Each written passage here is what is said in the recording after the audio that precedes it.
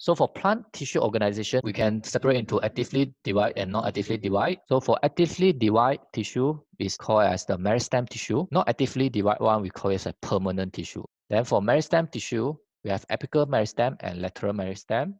Permanent tissue, we have all this: dermal tissue, ground tissue, vascular tissue. Underground tissue, we have parenchyma, collenchyma, sclerenchyma. Vascular, we have xylem and phloem tissue.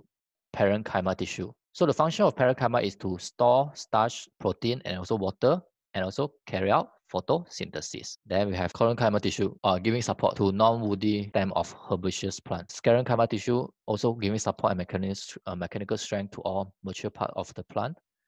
Then vascular tissue will be the combination of xylem and phloem. For xylem, it transport water and mineral salt from the roots to other parts of the plant. So what is ligneous xylem tissue?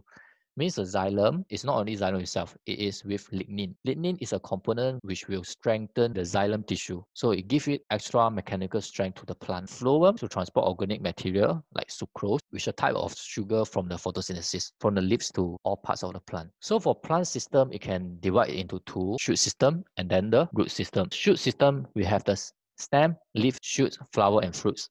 And then the stem and twigs are the support system that support the leaf at the vertical position and also give maximum absorption of sunlight during photosynthesis. And then flower for pollination, and then root system for absorbing water and mineral salt, and also providing support to the plant.